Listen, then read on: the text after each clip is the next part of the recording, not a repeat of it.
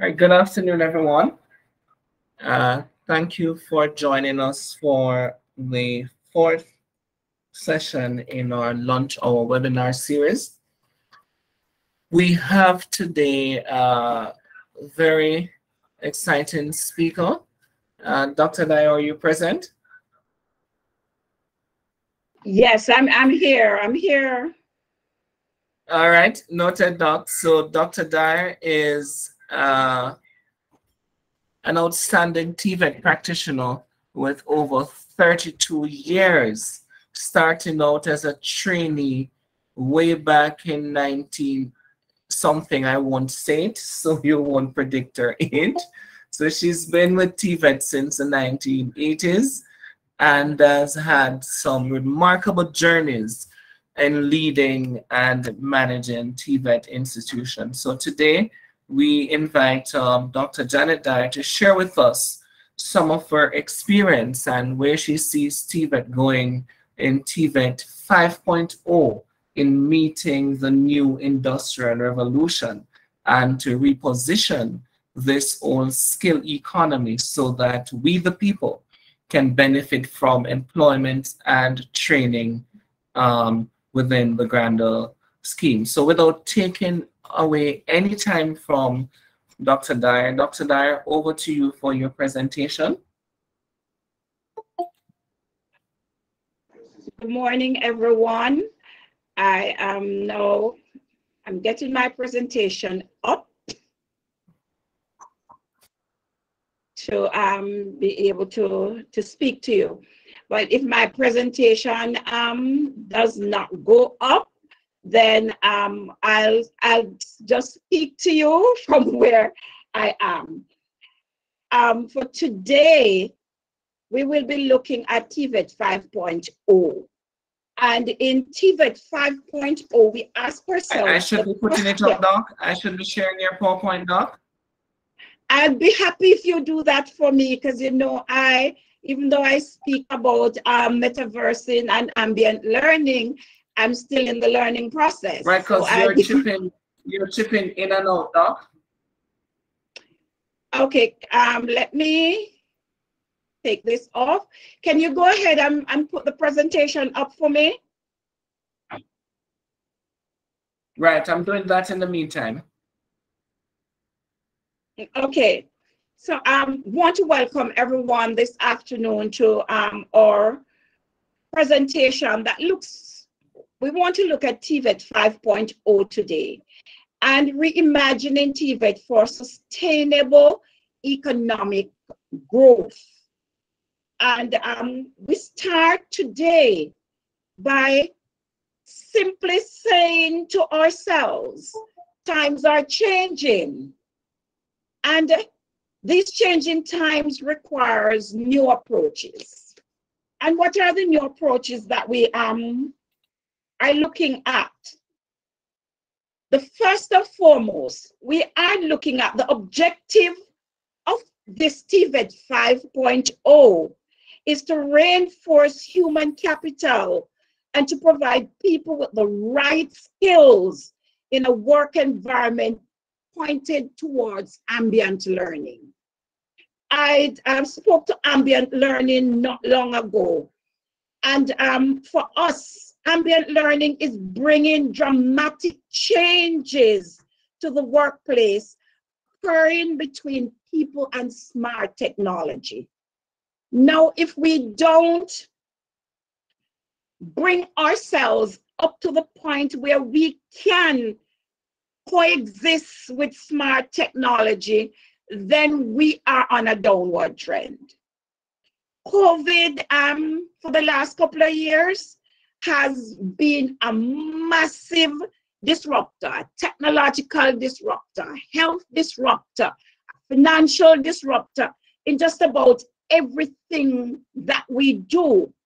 But we are resilient and we're able to bounce back. So the time is now for us to become more innovative, for our employers to allow our employees to become more innovative and give them that room to take risks. Our human resource departments must change their existing approach to talent acquisition and retention based on these realities. Because if we are not able to do all of these things, we speak of TVET 5.0, but then we will realize that there is such a gap that we are going to have to catch up with 4.0 before we now align with 5.0. So we're looking at toward what we call towards Industry 5.0. Mr. Gordon, can you put it on slide for me?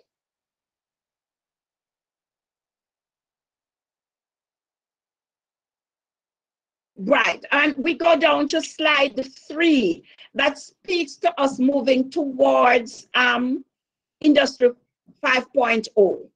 And moving towards Industry 5.0, here we see where the society of tomorrow is the curricula of today. What we do today is going to determine what happens in our industries tomorrow.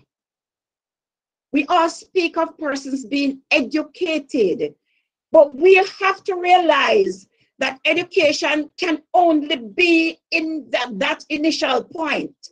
We must reorganize to cover lifelong learning. We have to now have education being about re-engineering for a change to improve the TVET system.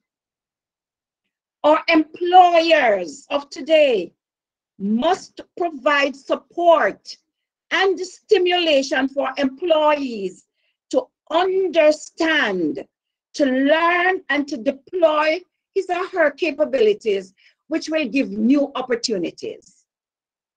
And we are seeing that in all industries across Jamaica today. Persons who are not given the opportunities to learn, to use their capabilities in garnering new opportunities are moving on. And us as a small developing island, we cannot afford that. Now, I know persons might ask, what is this conundrum that we have here before us? But then if we are looking at moving to TVET 5.0 for sustainable development, we see some mega trends that are happening. It has started some time ago and it continues to happen. We have climate change. We are still in a pandemic. The urbanization that is going on, immigration that is taking place with us.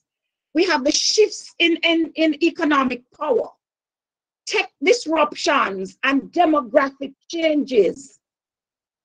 All of these big changes are going to require new skills. And how do we acquire these new skills?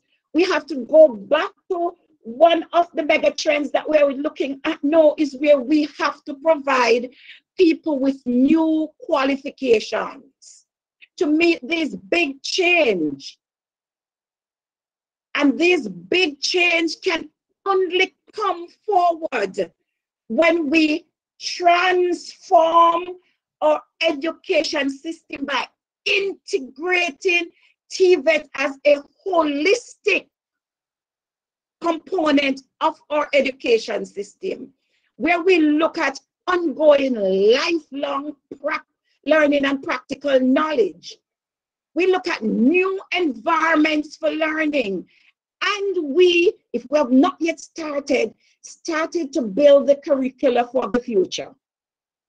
And this curricula that we need to build for the future must speak to green environments, the whole greening of our environments, the technologies that we need out there, and the ethical principles that we have to adopt as we go. Then and only then will we be able to say that we are on the road to vocational excellence. But before we get there, we have to measure how much of our education framework is currently aligned with Industry 4.0.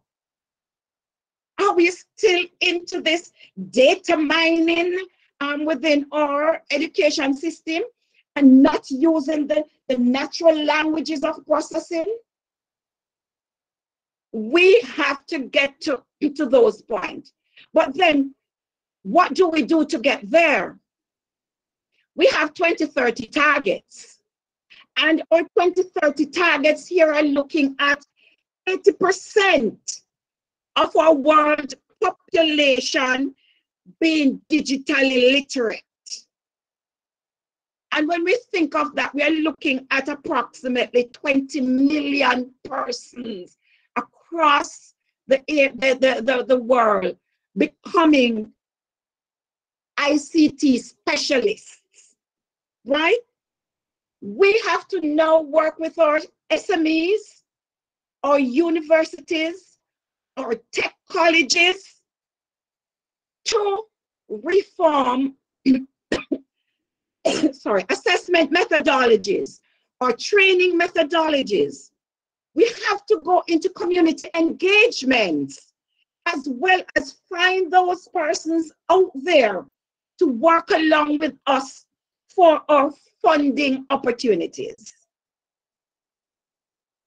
When we look at the digital decade target, and this was taken from the Digital Compass, which was published in March 2021. It tells us that 56% of our population has little or no digital skills. But by 2030, we are aiming to have at least 80% of that population. We go further to say that currently there are 7.8 million persons who have some form of digital skills, but our aim right here is for, by 2030, to have 20 million persons employed as digital specialists. And we ask ourselves, how are we going to get there? Well, Jamaica is but a small country. But if we are looking at these numbers across the population, how are we going to get there? Now, we see where the nature and skills is changing. And the key for us is to be flexible and to be ready to learn new skills, to follow lifelong learning, soft skills, and be open to new trends. I'm coming from an age where I had to read everything from a textbook and transcribe it onto a foolscap or a notebook, because I'm that kind of learner. I have to be able to write it to learn. But in today's technology, Industry 4.0, we don't need to do that anymore. We now have digital books. Our students, they have their gadgets that they're able to get all of this information from. Does that allow for the kind of flexibility that is needed for our persons to be on that continuous process of lifelong learning? And yes, we get the lifelong learning component of it. But what about the soft skills? Where are we with the soft skills? Are we open to new trends? And this is very important, because even within our teaching space, within our workspace, within the spaces that we have to do training and interact with each other, we find that we have persons there who continue to say to us, this is how I learned it and I'm not changing. This is how we have always done it and it worked. So why are we changing it? If we don't, we have to face the risk. And as we go further, we'll see some of the risks of us not wanting to change. Then we also have to look at the issues, the challenges that we have with our management and our corporations, or even within our institutions, where there is that fear of technological changes. We have to find ways to break down these complexities, because in this fast-paced environment that we are operating, decisions have to be made quickly. And if we are not able to make these decisions, we are going to be left behind. I pulled a slide from tools and technologies for transformation here, and it's speaking to the challenges for upskilling and reskilling towards Industry 5.0. And one of the main areas it speaks to is the technology disruption. A lot of us are not yet ready for this kind of disruption. We speak to metaverse. And I'm sure a lot of us are going to ask, what is metaverse? How does that come into our daily lives? How does that work with us? But we have to understand that metaverse has to deal with anything that speaks to augmented realities, the artificial intelligence, and how do we transform to those areas? I use an example of visiting the restaurant show in Chicago in May, and I had the opportunity to order a cup of coffee that was totally prepared using AI. It was a computer that took the order. It was a computer that measured the coffee, that boiled the water, that added the condiments, prepared the coffee, put it on a tray, and brought it to me at the table that I was sitting. This is Industry 5.0 at its best. But we continue to hold on. We are not ready for the transformation, but we better get ready, because you know something? It says here that by 2025, as the adoption of technology increases, 50% of all employees will need reskilling. And this is taken from the Future of Jobs report. So we are at that point where we now have to inflect. Are we operating in Industry 4.0 and making ourselves ready for 5.0?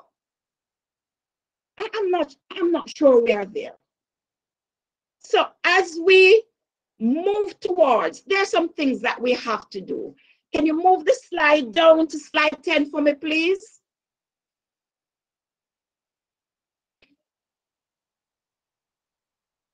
Hello? I'll continue.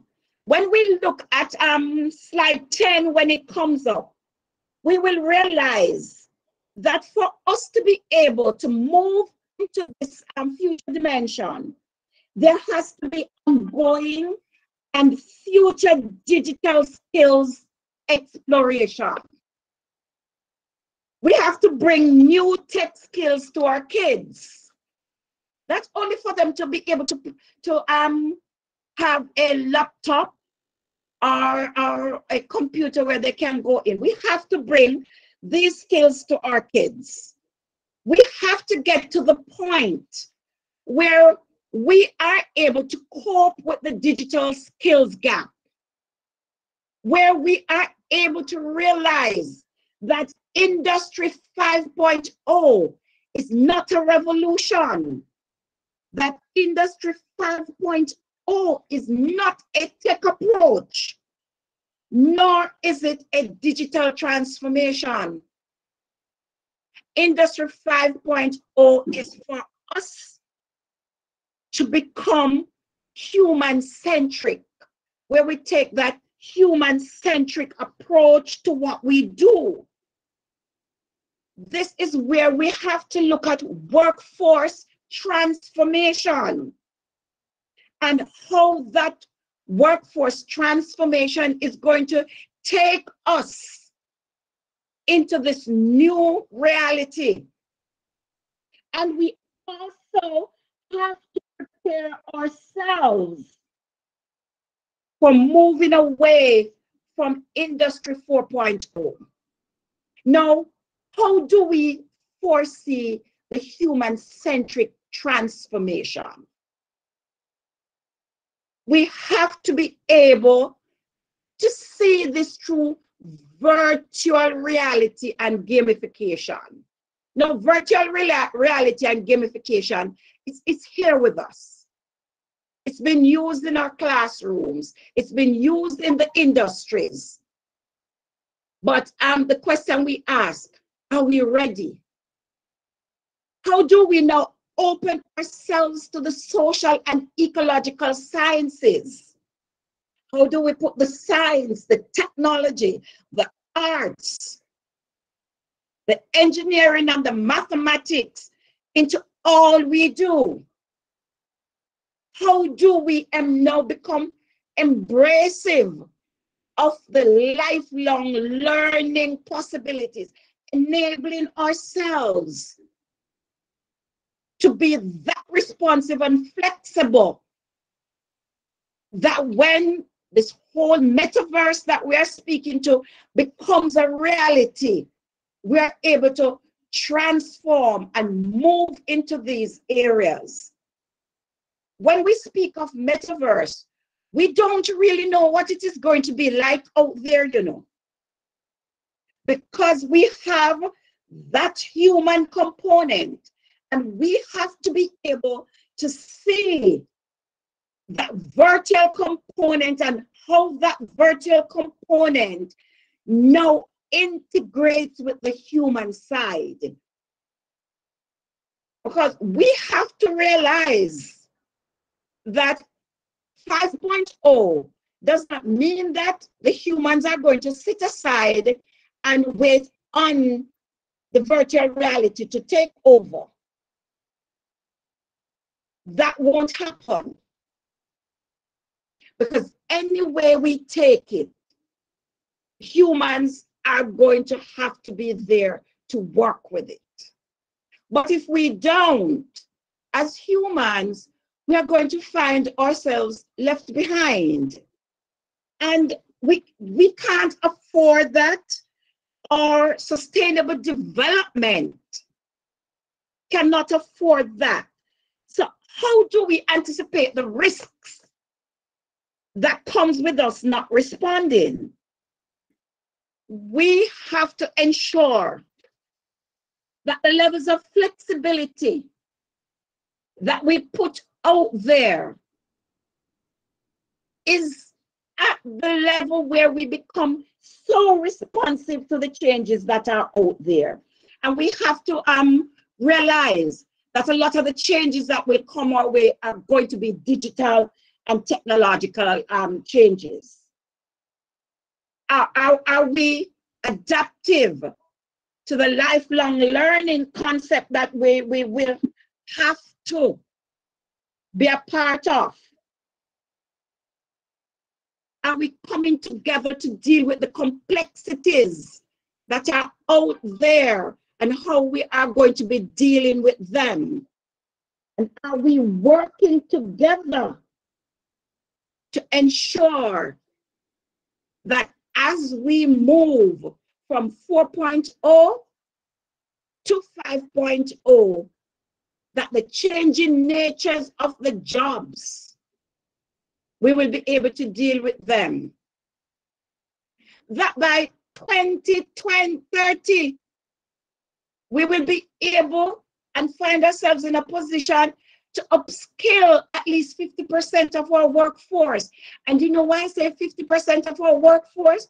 Because by 2030, 50% of the jobs that we are doing now will not be there.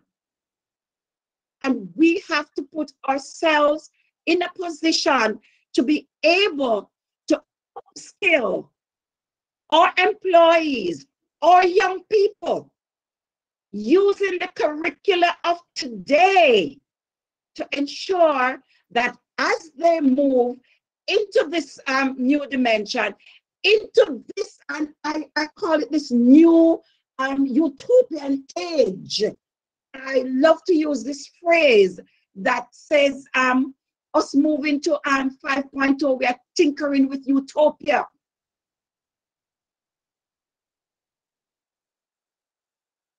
But then there are the challenges, and we have to adapt these challenges and become resilient. We have to become human-centric, because if we do not become human-centric and adopt the technologies that are coming towards us, we will not be able to sustain the skills development that we need to sustain economic development. So as we look at the tools and technologies for this transformation, we see where the priority is for us to understand the territory needs and then to co-create the new curricula within TVET. We can no longer sit and do desk audits and determine that this is what is needed in that industry, that is what is needed in the manufacturing, that is what is needed there. No, we have to get on the ground and do the research. If not, we are missing the basics, because we have an education system that is still designed for society that no longer exists. We have to go back to the basics, find the tools and technologies that will help us through this transformation. We have to, there's a one man, one hand can't clap. It is going to take all of us to reform the education system that we are presently in. So the persons that we prepare for the workforce, which is going to lead to sustainable economic development, they are getting the training, they are getting the skills, they're getting the professional and the technological development that will take them into Industry 5.0. It is urgent for us to think of work as an environment where you can learn. It is about providing skills that make the companies that we work with more resilient. And I said it before, that people must be able to grow in the company environment or they are going to leave. We have had persons in the tech business, and doing some research, realized that these persons, they don't stay in those jobs for more than 2 years. And 2 years is sometimes kind of long for them. Why? Because these people, they're innovative. They want the opportunity to learn while they are on the job. They want to be able to research and to follow the trends that are out there. And if they do not get these opportunities, then they are going to leave. I'm like, we in Jamaica, we are facing the realities of that just now. But then we look on it and we say that employees must be empowered. Employees who are not empowered either become one of two things. They become very passive and accept whatever is put on the plate for them. They do not move to get additional information. They don't become flexible, right? And if our employers keep these employees there, then your business is going to become stagnant. Your business is going to be left behind because you have employees who are not empowered to move your business forward. And our employers must enable lifelong learning and give skill opportunities to our employees out there. So I'm speaking from both sides of the coin. If you are in training, the training that you receive must be on the cutting edge. The trainers must be at the point where they are so au fait with all the cutting edge things in industry so they can pass it on to you. It's the same thing with the employer. He has to give the opportunities. He has to enable lifelong learning if he wants his employees to grow with the company and for the company to grow. The future of work is collaboration, lifelong learning, and skills validation. We're not able to do this for our students who are going out there, for our employees who need the skills validation and the lifelong learning. Then we're not ready to move to 5.0. And what is most important is the capacity of our workers to be flexible. Because, you know, we have some employers, you know, who are really willing and really want to get their employees the kind of training that would put them on the cutting edge. But we have employees who out there will tell you, I went to college in 2000, and what I learned in college, it can keep me going. Or I'm not interested in anything that is out there. Me all. I have nothing to do with technology. But as employers, if we have these persons within our employment, it is for us to seek to empower them because they are going to be left behind. And so in Re-imagining TVET for sustainable growth, the future lies in fulfilling a mural board on 3 elements. These 3 elements. 1, we must consistently invest in making our properties creative spaces for the core engaged in designing state-of-the-art digital skills situation. We have to consistently allow our employees to be innovative, to be designing things, to be able to research things. Because equally, we run the risk of losing it all if we do nothing but just follow the status quo. But last, but by no means least, we must create the pathway towards Industry 5.0. We have to celebrate and recognize the skills and ingenuity of our employees as they transform our work environment.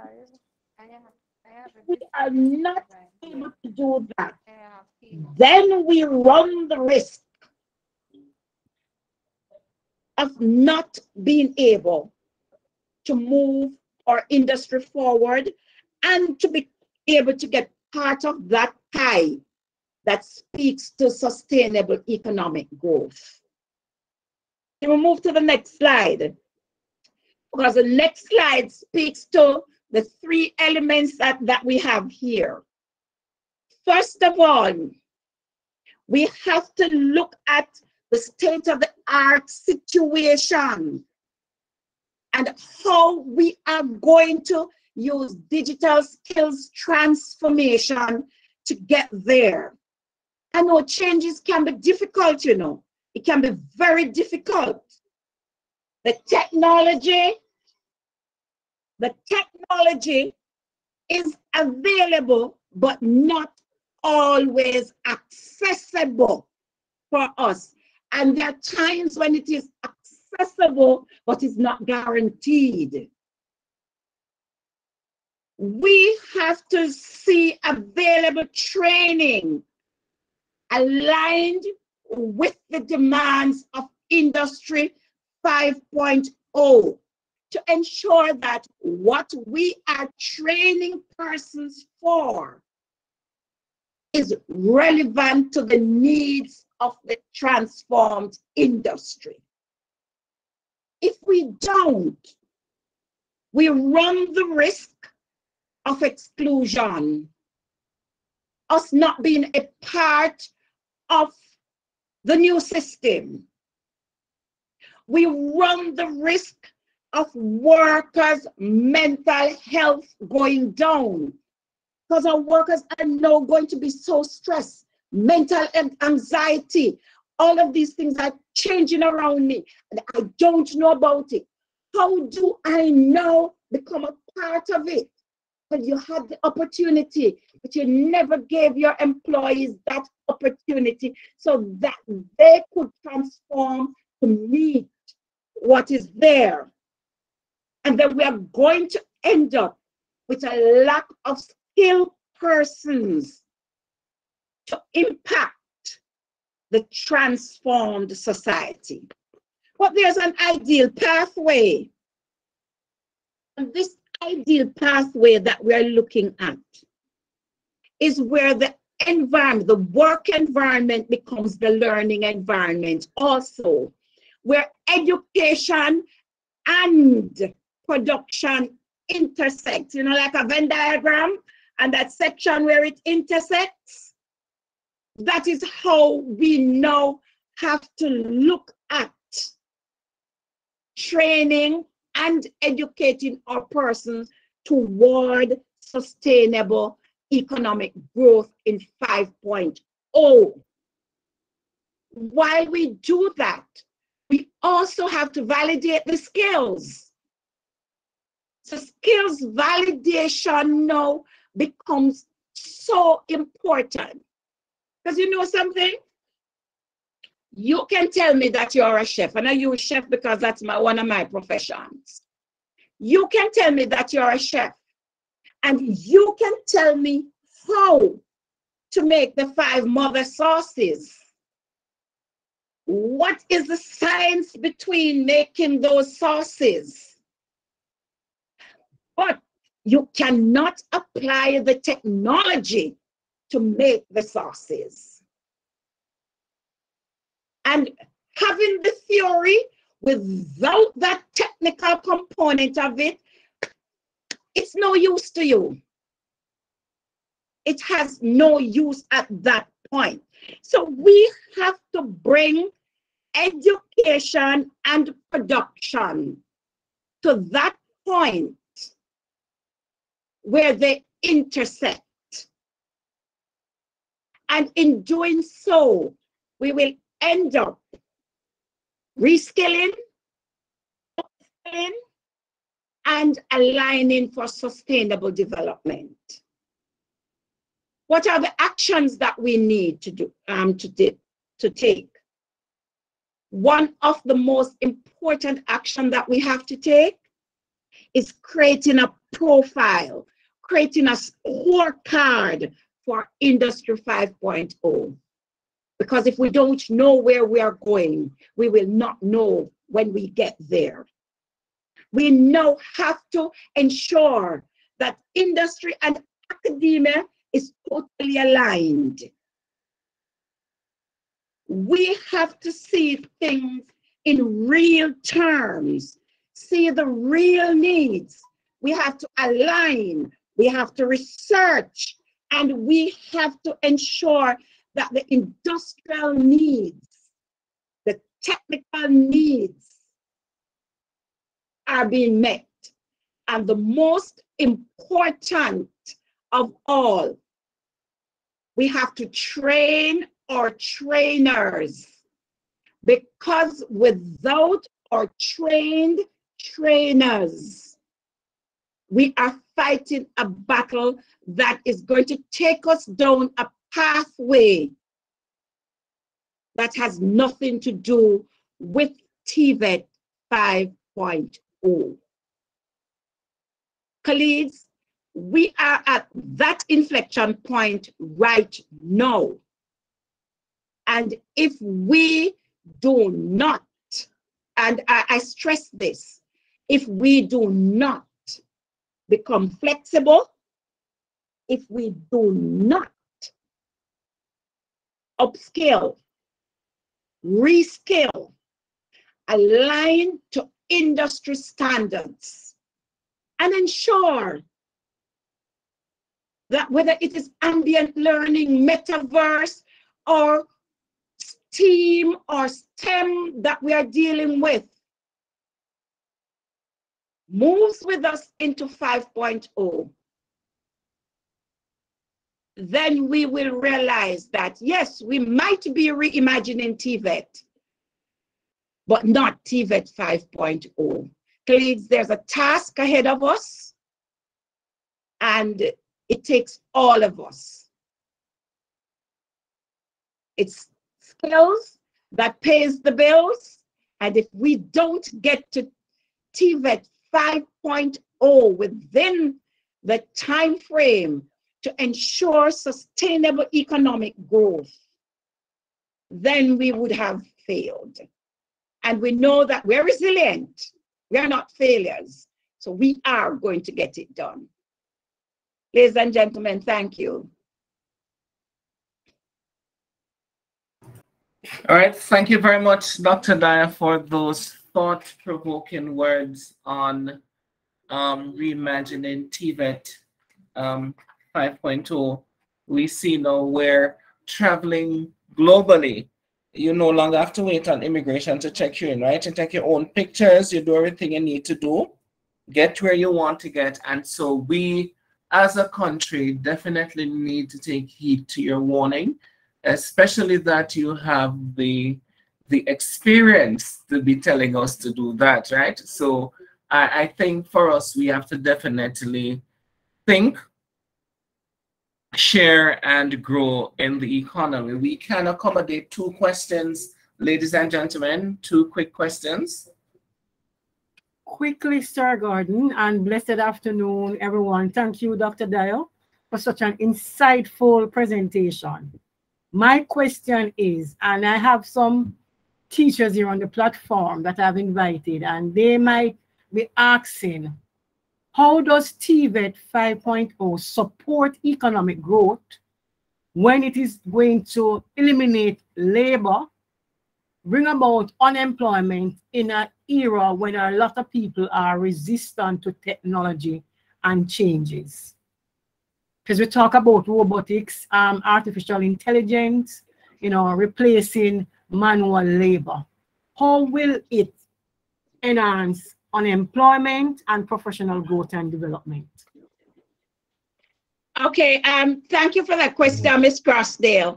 But you will realize that while I spoke to artificial intelligence and robotics and all of that, I spoke about the human-centric approach, because even though we will be transformed into, I love to use the word metaverse, augmented realities, those cannot exist on their own. The human component has to be there.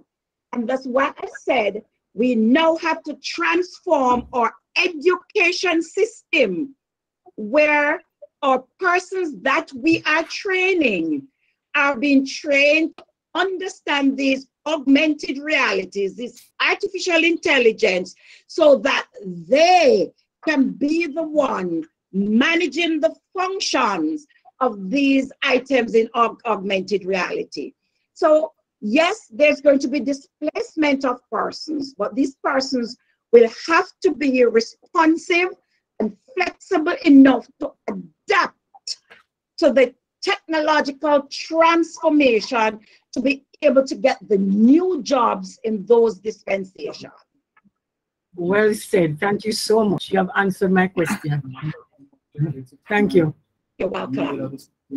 Right, and if I may add, Doc, you mentioned in your presentation that the skill the workers, because once upon a time, typewriters, when you're a typist, you were highly in demand. Yeah. And now we no longer really need typists, but we still need the same typing skill, but on a computer, we need the keyboard and not on a typewriter. Yes. So we have to transform ourselves and prepare. I always say, Doc, we need to prepare our students to be global citizens. And I say, learn local, earn global. Yes. So we have to change the way we prepare students. And the global marketplace is coming to Jamaica through logistics, through business processing. And oftentimes we get upset that the BPO in Jamaica is only getting person to answer phone. But if one should carry an accounting firm to Jamaica and need 500 accountants, are we able to produce 500 accountants who will be paid top money to do top jobs? So we have to be realistic as a country that we are not producing persons at the high level skill that we need. Same thing for food processing, Doc. We don't do food processing at that scale where soya beans could be processed in Jamaica and we have the requisite persons with the food processing qualification to carry that off. So we have to balance things in supporting our economy and producing high level and high skills that's necessary to attract high level investment. So we'll always get low level jobs because we train low level. And that's why it is so important for us to be that flexible and responsive. So as the transformation come, not all of us will be able to move with the transformation at the pace that we would want to. But then we have to have persons who are willing and ready to move with this transformation so that we are not left in the balance.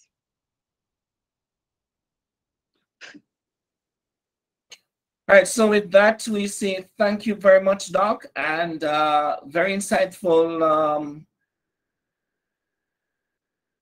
presentation, and we look forward to having you again sometime in the future, because we are transforming TVET one webinar at a time.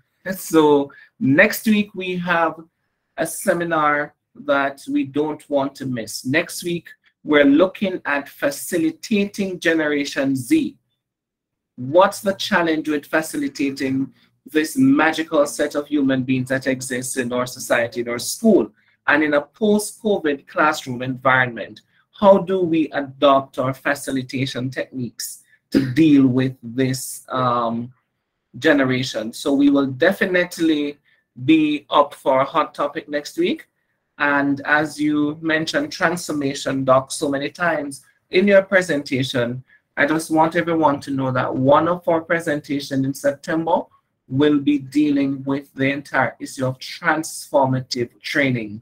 What does it mean? Because we use the word transform, but can we transform students with a PowerPoint presentation? As Doc was saying, the skill and the theory must intersect and meet. And so that will mean retooling. Also, Doc mentioned retooling of our instructors, because some of our instructors really need to be, if you're going to lead and model, as we learned last week in Mr. Marsh's presentation on the issue of behaviorism, where the instructor must model the behavior that he or she wants the students to carry. If the instructor is not living in TVET 5.0, then it will be difficult to see such an instructor bringing a student into TVET 5.0. So until next week, same place, same time, same link, we will definitely be moving into looking at facilitating Generation Z.